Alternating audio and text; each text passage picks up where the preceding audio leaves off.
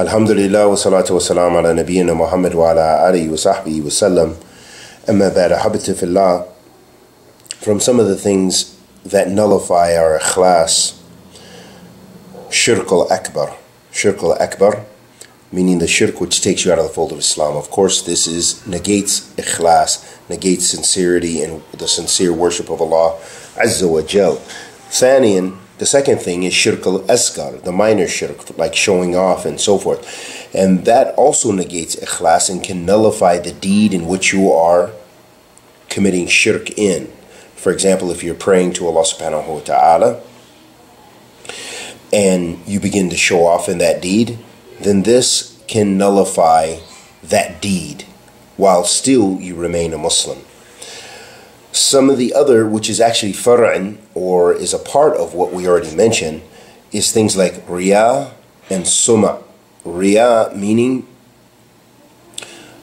doing things to be seen by people. So for example, the person who perfects his or her prayer because people are watching, then this is riya, and this can nullify your ikhlas.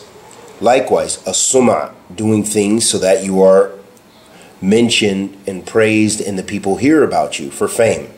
So for example, the person who does da'wah to become famous because they want to be heard by the people, they want the people to mention their names, they want the people to support them financially and be and for them to be the hizb that's supported by the people in order to be heard and have their name mentioned by the people, then this negates ikhlas. And this, we can find examples of this in the Hadeeth of the Prophet sallallahu alaihi wasallam, the Hadeeth of the first people who will be called to account on the Day of Judgment. The Prophet sallallahu alaihi wasallam said, "In al-awwal nas yuqda alayhi yawm al-qiyamah rajulan ustushhida."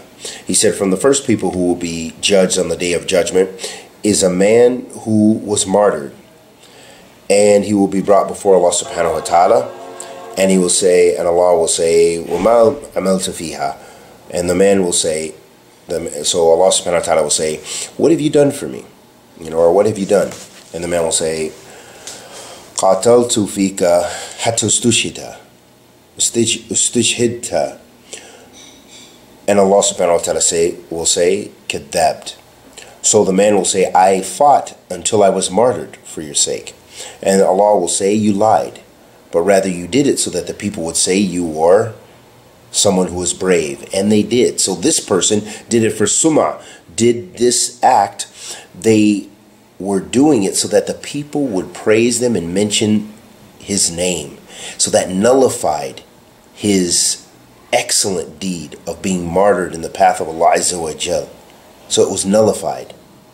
And he received his reward in the dunya, his sum'a, his being praised by the people.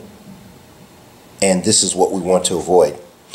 The last thing, or one of the last things, is aradat ad-dunya bi-amal al-akhirah, is wanting and desiring things in this life at the expense of the akhirah, of the deeds of the akhirah. So perhaps taking aspects of the dunya over your worship of Allah subhanahu wa ta'ala. For example, maybe the person who delays their prayer or leaves off the prayer because they're so involved in their work, or they are trying to get extra money, they're trying to reach some other status in the dunya, so they leave off their amal fil akhirah.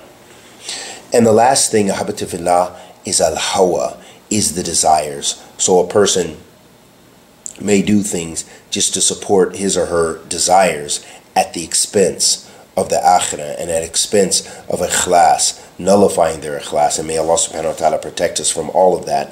Wa sallallahu wa sallam ala nabiyyina Muhammad wa ala alihi wa sahbihi wa sallam.